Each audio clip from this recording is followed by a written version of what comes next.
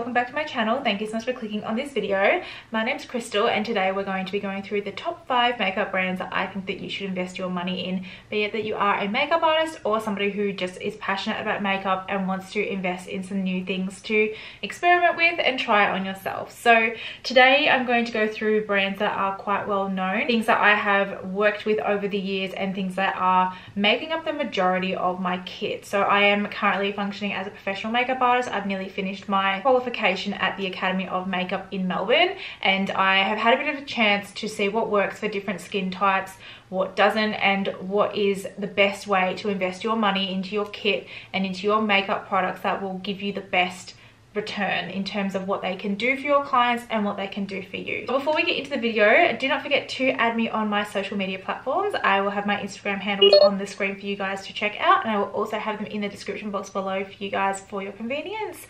I have recently done a chit chat get ready with me video on the look that I currently have on my eyes right now. Super basic, golden, neutral. It can be used for brides, it could be used for every day. It will suit a large array of different skin types and eye shapes, so definitely go and check that out. I will also have that linked in the description box below and up in the cards for you guys. But without further ado, let's just get straight into the video. So the first brand that I definitely want to recommend is Anastasia Beverly Hills. They have a large array of products that are super reliable. I particularly love their brow products and their eyeshadows. They're quite well known for both of those things. Their foundation is kind of a bit of a hit and miss for me. I do have one in my kit at the moment, but it would have to be a specific skin type to use that particular foundation on, because I feel like it can really oil up quite quickly. So I wouldn't necessarily recommend that out of the array of products that Anastasia can offer to you guys, but I definitely 100% recommend the eyeshadows. So I just have one sitting here. So this one is just sultry. This one is more of a cool toned kind of eyeshadow palette. I've had Modern Renaissance, which is unfortunately no longer with me. I accidentally smashed it. I dropped the palette and broke it. I just never got around to repurchasing it.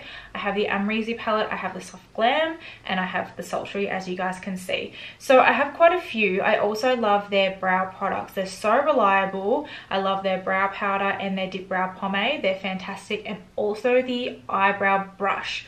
The spoolie on that is fantastic, and also the way that the bristles on that particular brush come in together and point. I think I have it here actually. Here, this is the brush that I'm actually talking about. So it is the 7B. This one's been used, it's a bit dirty, but there's a spoolie on one end and there's this amazing point at the other end. It's so sharp, it actually has fluff on it, but it has this incredible point on it, and it is like really inflexible, so it's quite dense, which I love. It's really, really good for the brows and getting a sharp point on the end of the brow if you're looking for that whole insta brow kind of look.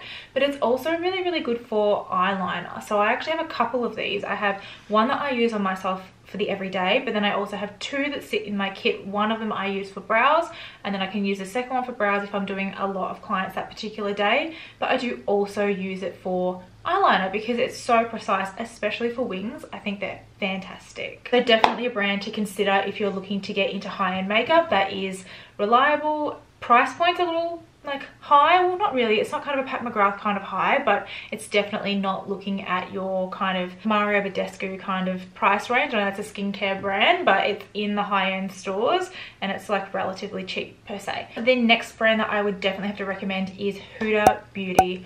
Oh my gosh, I love her eyeshadows. I think they're fantastic. So I have two palettes here to show you guys. With me, I have the Huda Beauty Mercury Retrograde, which is her more newer one. And then I also have the Desert Dusk palette. I also have her new Nudes palette, and I also have one of her quads. So I'm going to be going through my eyeshadow palettes relatively soon and ranking them all from best to worst. So definitely keep an eye out for that video. That should be up possibly after this one, but I am yet to film it. But Huda Beauty is definitely in my top range. I love this kind of style she's gone for with like her eyes and stuff like that. She has that consistently with a bunch of her products, like her lashes as well. Her lashes are phenomenal. I've had a pair of Samantha lashes. I think that's the number 7 by her.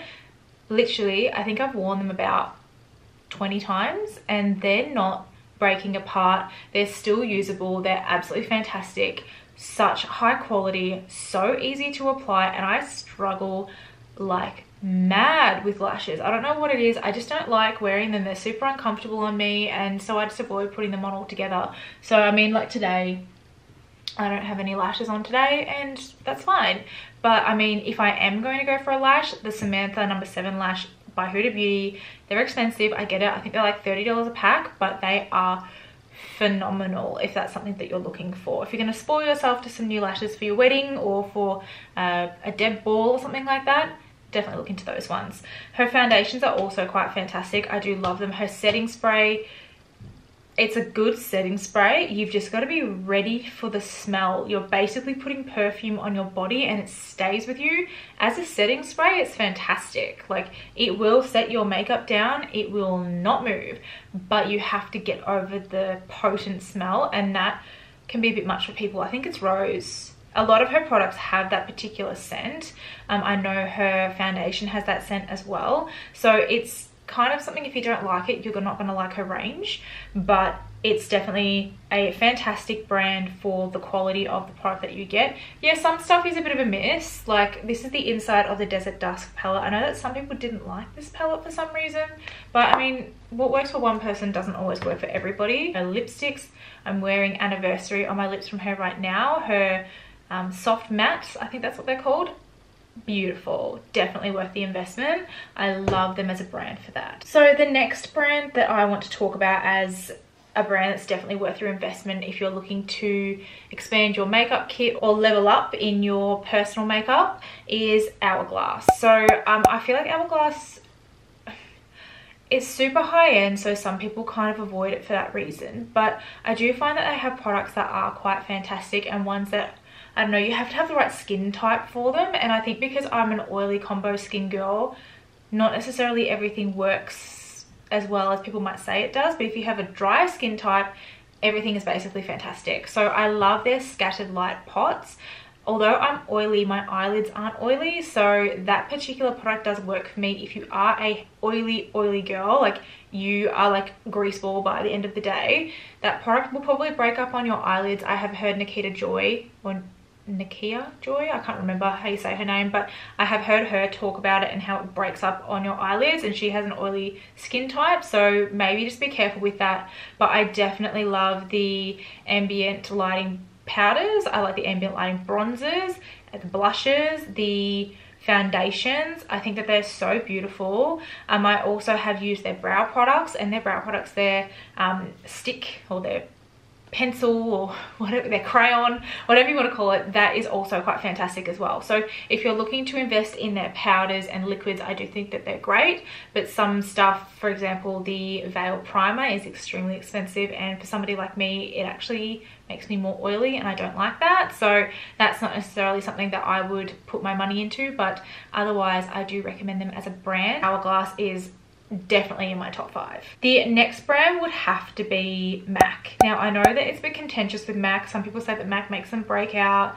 They've been around forever. They've been in the game for a really long time, but you cannot fault their shade range. They have so much in terms of a shade range to offer its people that utilize them. So for example, I just have 2 foundations here. This is NC20 and NW15. This is the Studio Sculpt. This has SPF 15 in it. I do think this is a good foundation. I don't mind it. NC20 is probably more me than anything else, but these are 2 that sit in my kit for more mature aged skin people. I just gotta say, they just hit the nail on the head in terms of skin tone. If you cannot find your shade with MAC, there's something wrong. Like, they tend to be able to go from the fairest of fair to the deepest of deep, and they just cover everything in between, like pink undertones, neutral undertones, yellow undertones, olive undertones, everything in there. MAC has it. And they have the foundation, and they have the perfect powder to match. They have really great blushes. They have really great lipsticks. They have really great bronzers. They have everything you can ever think of. Sometimes it can be overwhelming when you go into a MAC store and there's just so much stuff. I know that even I still to this day get quite overwhelmed with how much is in MAC, and I just get so confused. I'm like, what am I looking at? That's what I do. I usually find myself a consultant and say, look, I'm looking for this, this and this for my kit, can you help me out?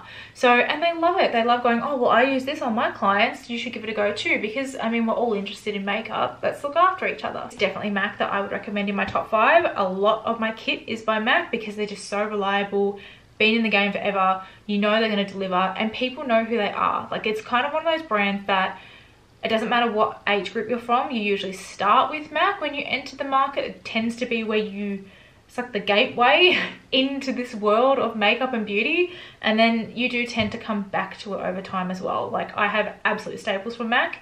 I swear by them and they'll never go out of my kit. The last brand that I definitely think is worth the investment and a top 5 brands to put your money into if you're looking to develop your kit or just wear makeup on the daily is Makeup Forever. So they have released this beautiful velvet skin powder. I think this is so beautiful. This, I cannot live my life without this powder in it. It just takes my makeup to the next level. This controls the oils and it still looks flawless. It doesn't cake up, it doesn't move the foundation underneath. I cannot say enough amazing things about this particular powder, but I also can't say enough amazing things about other things in the brand too. So their foundations are literally designed for cameras. So for videos, for photos, for all that sort of stuff, the technology in it is designed to show up and reflect light and look flawless on the skin. It's kind of designed to be a filter per se and work with photography. So if that's what you're interested in, particularly if you're getting married or if you're somebody who's a makeup artist who's looking to do a lot of weddings, you want the right kind of technology per se behind you. Makeup Forever has done the technology for you. Why don't you just invest in something that's already pre-existing, that's going to be reliable every single time? Like I've said, these brands today that I've talked about is in no particular order. I mean, I'm not saying them to you as if buy this one, then buy this one, then buy this one. They're all equal in my mind, but Makeup Forever does have that edge in the sense that they are geared towards photography, or they are geared towards looking flawless through a lens. And that's the thing, that makeup, when you see it on a person face to face, can look beautiful, but if you look at it through a camera, it might not be strong enough, it might not be sharp enough. You sometimes need to go a bit harder with makeup if you're doing it in accordance with a photo and a video versus real life. So I quite like the soft look that I've got on my face right now, but if I was to take a photo, I might look at it and go, there's not enough, it needs more, it needs to be more dramatic, it needs to be deeper, it needs to be sharper lines, we need to put more foundation in certain areas to make it flawless. So Makeup Forever does really well with I think their eyeshadows are actually really good. I feel like people don't talk about them for some reason. I don't have the eyeshadow palette with me today here, but I do have it in my apartment in Melbourne at the moment, and I can't remember what it's called. I've had it for ages, but the formula of the eyeshadows is great. I love their bases though. I think their concealers, their foundations, and obviously their powders are to die for. I think that they're absolutely amazing, and if you haven't had a chance to try even just this product, give it a go. I use this flat out every day. This is my first one still. I think it's because we've been in ISO, so I haven't really been wearing makeup, but I wear it flat out. Still got a bit in there. This will probably last me a little while longer, but not really. I definitely need to be purchasing a backup. Always sold out. I'm pretty sure it's the David Jones store in Melbourne, on Burke Street in Melbourne. That's where I get mine from. And I bet you now everyone's going to go and buy it and I'm never going to be able to get it again. But I definitely think that is a brand that you should invest in for either your kit or for your personal makeup wear. So that is everything from me for this video. It's just a quick one for you guys today versus my previous videos, which probably were a bit longer. So let me know in the comments below what you guys would like to see next on my channel. I am so keen to be doing lots of filming and editing and producing content for you guys. Do not forget to go and check me out on my Instagram as well. I will have the handles again on the screen for you guys and in the description box below. And I'm pretty sure that's everything from me. So I hope you have a lovely day and I will see you guys in my next video. Thanks guys. Bye.